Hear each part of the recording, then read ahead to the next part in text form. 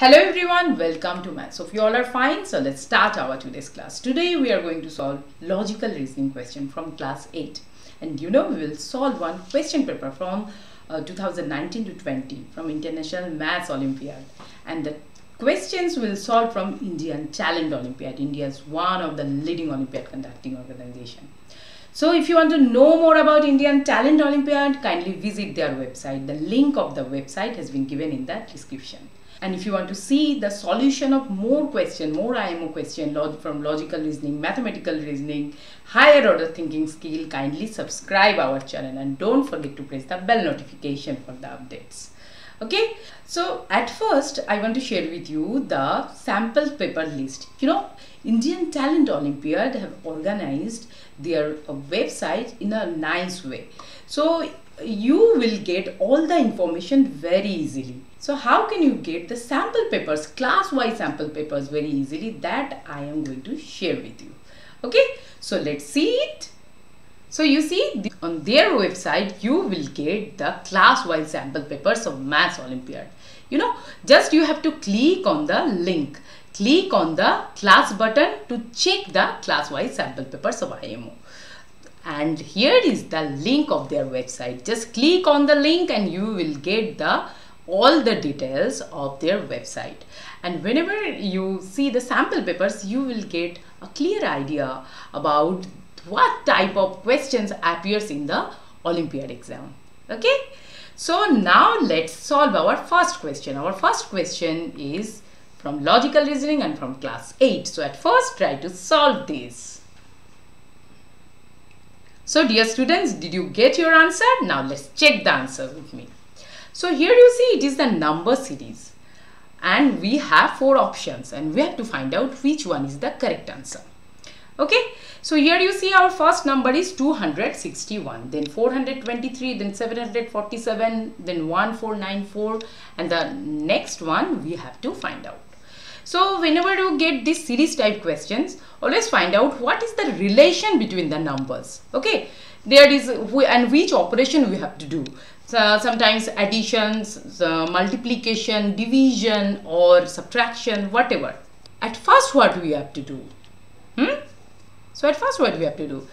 Now the thing is that whenever you can't find any way, just remember this thing that always find out the differences. Sometimes you will find in the pattern in differences also. Okay, so let's find out the differences first. So it's 261 and 423. So what is the difference between these two numbers? Is 162. This is the difference. Now let's find out the difference between next two numbers. Okay, so it's 423 and 747. So what is the difference between these two numbers? Is 324. Okay, now 747 and 1494. What is the difference between these two numbers? Is 747.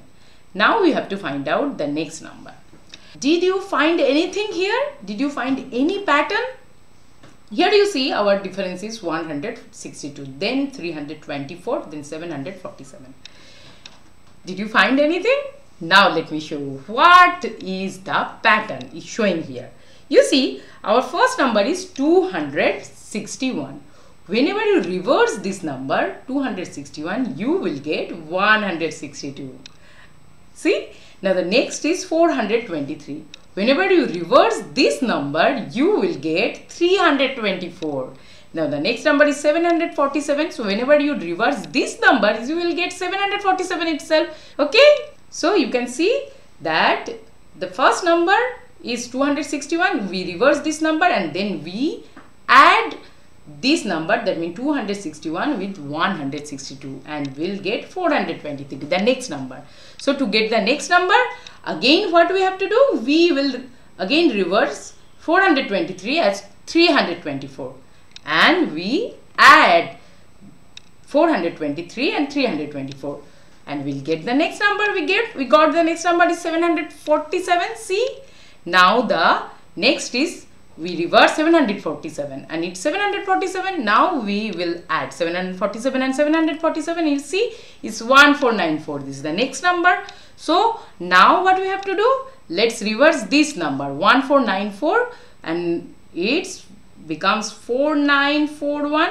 Okay, 4941. Now we will add these two to get the next number. So it's 1494 plus 4941 and it's 6435. Okay, and here you see we have 4 options and then the option B is 6435. So this would be our answer. We got our answer. Okay, the answer B. So whenever you get these series type questions, sometimes you will find your answer in this way also. So now let's move on to the next question. Okay, so this is our next question. So at first try to solve this. So dear students, did you get your answer? Now let's check the answer with me. Here our question is, pointing to a photograph, a lady tells to Parmish. So here is a lady and this L1 represents lady. Okay, a lady tells Parmish and here P represent Parmish that I am the only daughter of this lady. This lady means L2. Okay, so she pointing a photograph. She is pointing in this photograph L2 and she tells Parmish that she is the only daughter of L2. Got it? Now, and her son is your maternal uncle. So her son is here S and S represents L2's sons. Okay, and this S is the maternal uncle of P. Maternal uncle of P. Okay, now our question is, how is speaker related to Parmish's father? That we have to find out. Okay, so now you can see that S is L2's son. So that, and S is P's maternal uncle, that means L1 is the sister and S is the brother and sister. Okay, now we have to find out how is the speaker, that means L1 is related to Parmish's father. So Parmish's father is here. F represent Parmish's father. So we have to find out L1, how to relate it F. It's very easy. L1 is nothing but P's mother, because her brother is Parmish's maternal uncle, that means L1 is nothing but P's mother. Okay, so that means F and M, how related? M is F's wife, their husband and wife, is husband and its wife. So that means M is F's wife. So how is the relation between F and M? Their husband and wife. So we got our answer is wife. Okay, because our question is, how is speaker related to Parmish's father? She is his wife. Okay, so we have 4 options here, A, B, C, D, and in the option B you can see it's wife. So this is our answer. We got our answer. Option B is the right one. Okay, so how are the 2 questions? So if you enjoyed a lot, because both the questions are really very nice. So whenever you get the blood relation type questions, well, like our previous question, always make a family tree. Always do the question in a visualized way, because visualization is very important. Whenever you make a family tree or something chart or diagram, you will get your answer very easily. Okay, so next day we'll solve some more interesting questions on any topic. But yeah, and if you want any topic, kindly comment in the comment sections. Okay, then I will make some more interesting videos for you. So meet you in our next lecture. Till then, take care of yourself and bye-bye.